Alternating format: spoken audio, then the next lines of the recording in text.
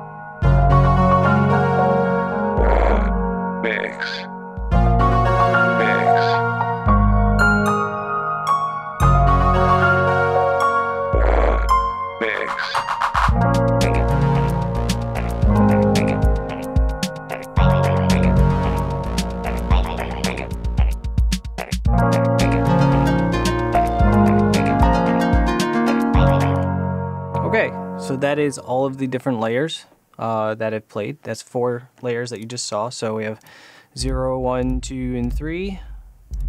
All can switch on the fly. I will also demonstrate here that we can change the tempo. I will go to like a 145 or something.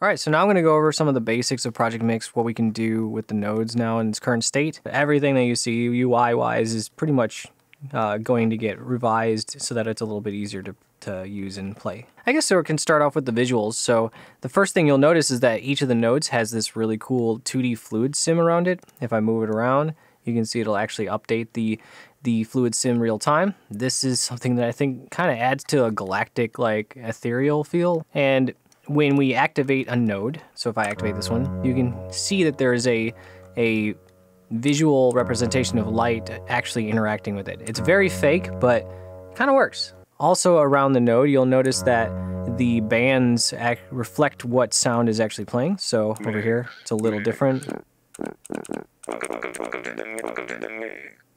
From here, we can move nodes around. We can select them, copy them, delete them. We can delete the actual links. We can change the timing of the links as well.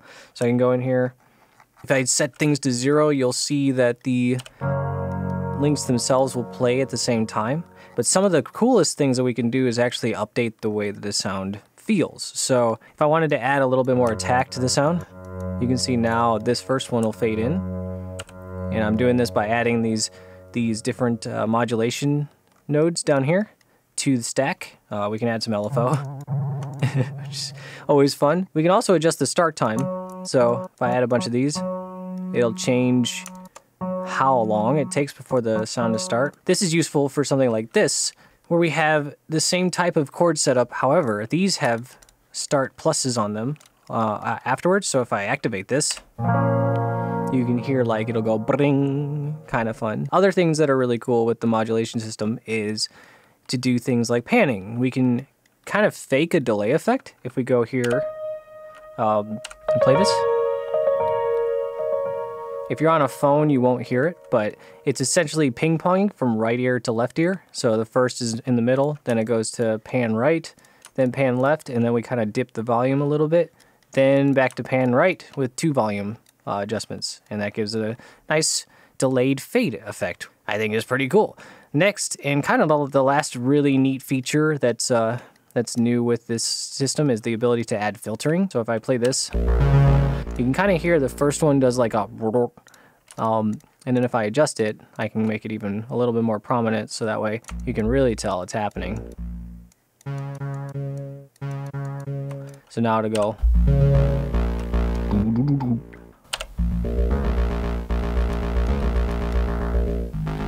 So you can hear like that type sound. Some other stuff I didn't really touch on is the starters. So when I hit space, the starters will actually automatically go. This is what activates everything. Every 4 beats, it'll activate, and I can control kind of like the pattern. You'll see that links have a little bit of a pattern to them. Some of them do. So if I play this one, you'll see it'll switch between the 2 different links. This is because the different links are hooked up in a way that they have opposite patterns. So this one activates on 1, but then skips 2. This one will skip 1 and activate on 2. One of the other nodes is the layer switchers themselves. So these currently control what layer they're on. And then if I go here, I can control which layer they actually switch to. So I can set this one to actually switch to 4 instead. And we can go back and we can switch it back so that way it's correct. This will switch to 3. It's on layer 2. We'll go to 3. And then the actual switching of layers is something you can control at the bottom, which is useful for just bouncing around a bit. Any nodes can be shifted over to different layers, but before I do that, let's take a look at the beats themselves, the actual drum kits. The drum kits are a little bit more unified now, so there's 16 sounds in a drum kit, and this is designed in a way so that later I can swap out which drums they use. And that's something also to note is that you can swap out the sound of something on the fly pretty easily. So if I go over here, I can change this to a synth and play it. That sounds wonderful and totally what I wanted it to sound like. Let's go to one that I didn't screw up. There we go. Back to the beats, the drum kits have the ability to control their patterns in a different way. So we can go ahead and I'll just represent this. We'll go ahead and we'll mess around with a newer beat from scratch here. It won't take too long. I just want to show kind of how this stuff is even modified. So if I change the layer over, let's go to like a new layer, layer 6. I'll connect this together. We'll hit space, and we'll see this will activate now. And I'll change the pattern so that it activates all the time. Now every 4 beats, it'll activate this this drum. And if I copy this, we can go ahead and switch the links, what it's linked to, so that way now we have 2 of them.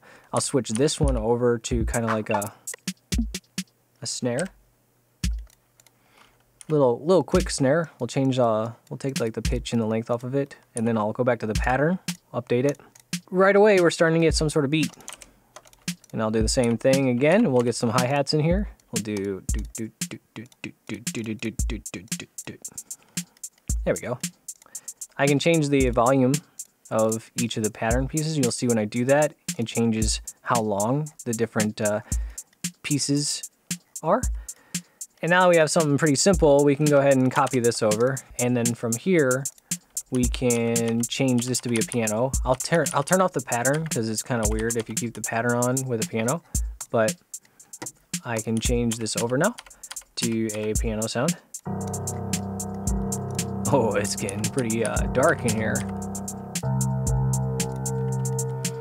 And then something that's really interesting, which I'll improve on this in the future too, but right now I can go ahead and if I click on any node, I can control it with MIDI, and I'll go ahead and play a couple notes here.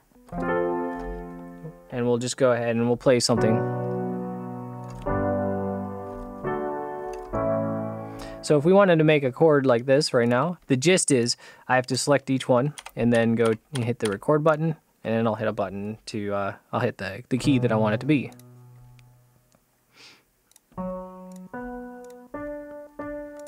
And then now it'll Cool. And then from here, I can copy. So we'll copy these a few times.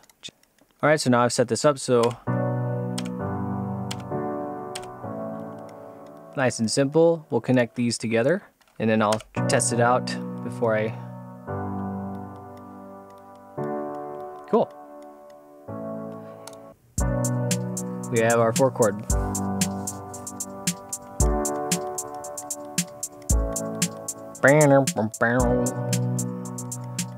You know, the most basic of chords, but hey, this is something that is set up real quick.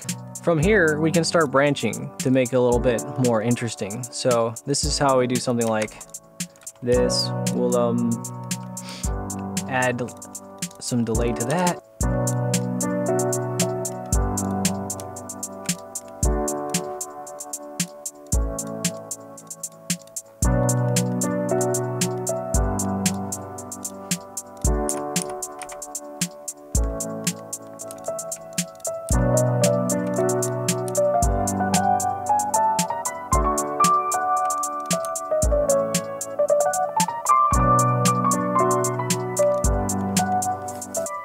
Cool. So we have a little bit of a melody going on now, which is kind of fun. Then from here, we can add another layer. I'll just copy this starter over just to make it a little bit more interesting. And then from here, I'll grab this and link this up, flip it over, and then we'll change this to synth 1.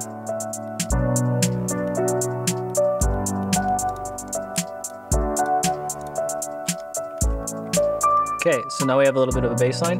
I think I can extend the time that it lasts for. It's the same.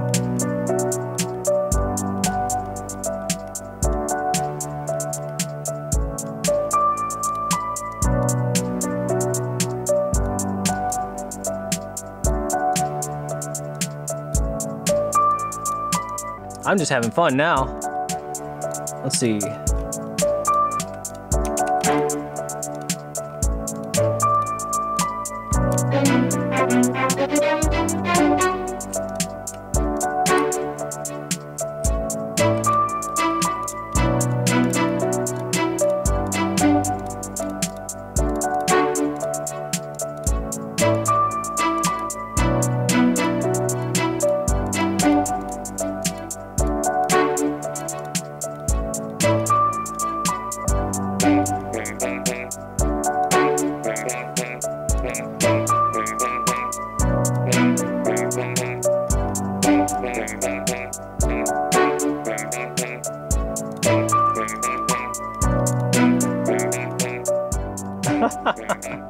Okay, I think this is a good place to end. And I hope you enjoyed just kind of where Project Mix is at the moment. Maybe I'll have an update within the next 6 months.